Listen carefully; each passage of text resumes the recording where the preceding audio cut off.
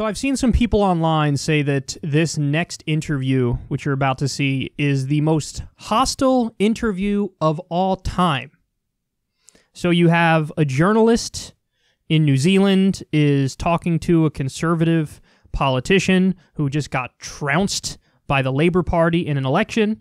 Watch this. After a decade in politics, former National MP Jamie Lee Ross is out of Parliament. The Advance NZ co-leader joins me now. Jamie Lee, you just described yourself as a loser. You are out of National, out of Parliament, out of Botany. Your political career is in tatters. Do you have any regrets? Look, we gave it a good go this time round. We put together a new party in just a few months' time. We only gathered 1% of the vote. It clearly wasn't enough, but I've enjoyed the opportunity to work with all the people that I have with Advance New Zealand. Do you want to have another crack at answering that? Because I just asked you if you have any regrets. You've just been part of a political movement which has been peddling misinformation during the election campaign. Do you have any regrets? No, I think we were asking some hard questions about the direction of COVID-19. If you're asking about regrets throughout the whole 3-year term, of course, we could have all done things a lot differently and a lot better back in 2018, but we're here now.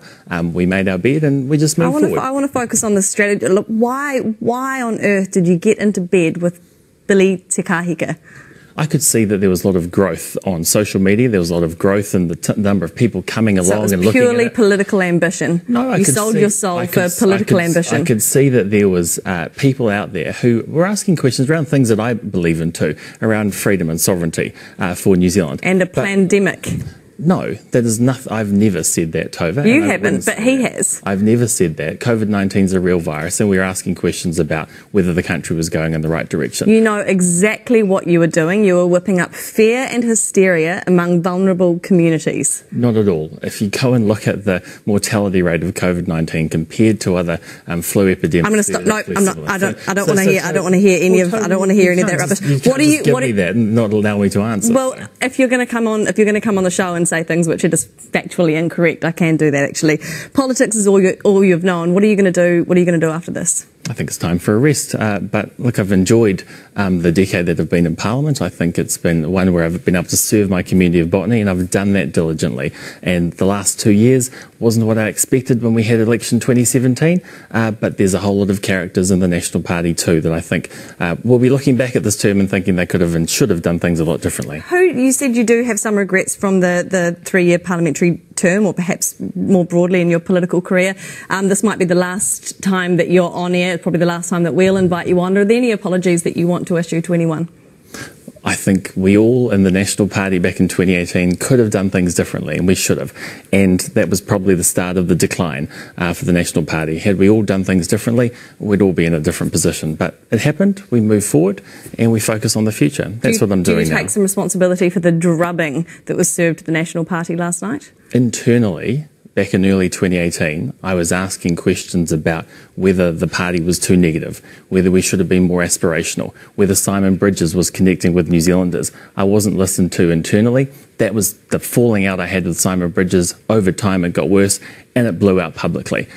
I was saying back then, though, the National Party wasn't connecting. Tonight, or last night, their 27% was because they weren't offering a vision. They weren't offering hope to New Zealanders, and Jacinda Ardern did. Why did you stand down in Botany? Because all of the conversations that we had, you were still convinced that you were somehow going to win that seat. People have described you as a narcissist. It did almost seem like a kind of narcissistic belief that you could win the seat that was obviously going to go to Christopher Luxon. Why did you stand down? You're just rolling out all the terms, aren't you? Why did you stand down?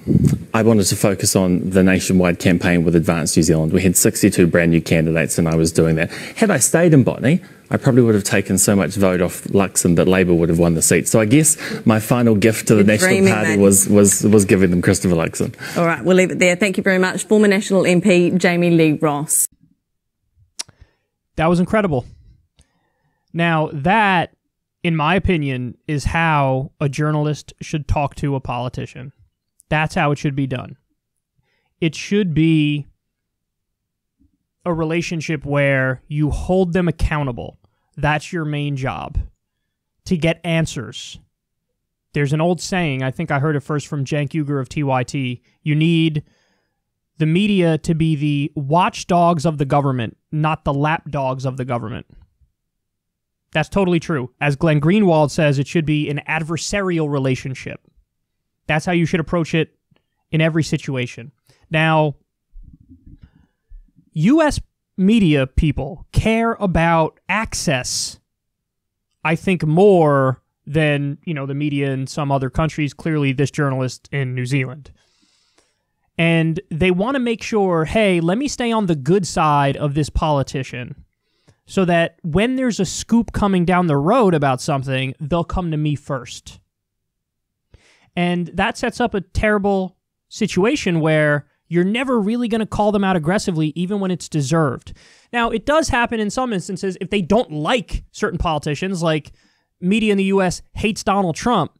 And it's almost like in those situations, not only are they adversarial, it goes beyond that to let's use any and all arguments against him, even ones that suck, even ones that are not related to policy. So there are some media, I break it down like this for the U.S. You have Fox News, which is the propaganda arm of the Republican Party. You have MSNBC, which is the propaganda arm of the Democratic Party. And you have CNN, you have ABC, CBS, the nightly news, and as a general rule, they do propaganda for both parties, the establishment of the Democratic and Republican Party. Not Trump. They don't like Trump, but they will for John Kasich, for example, for those kinds of characters, George W. Bush.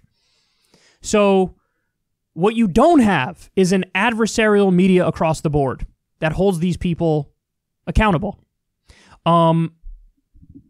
By the way, I also think one of the main differences is in the U.S., they only hire people in corporate media who they know won't rock the boat.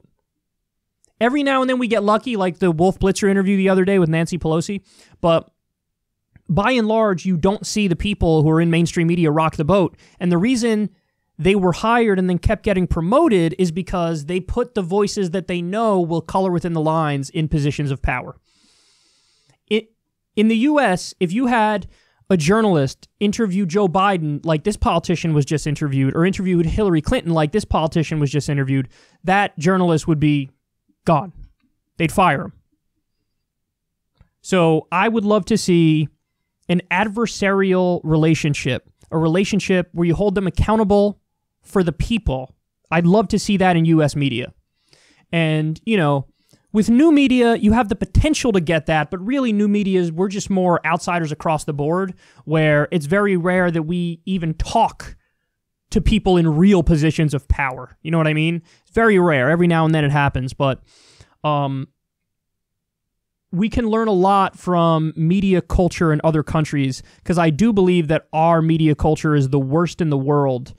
Or that's not fair. I'm sure there are plenty of outwardly authoritarian countries that have propaganda that's on another, like I'm sure North Korea is worse, but we do have a very unhealthy relationship between the media and politicians, and it's crazy because they don't really realize it. In fact, they think they're God's gift to this earth. They think they're amazing. U.S. media people, U.S. media elites think they're like the best at this stuff.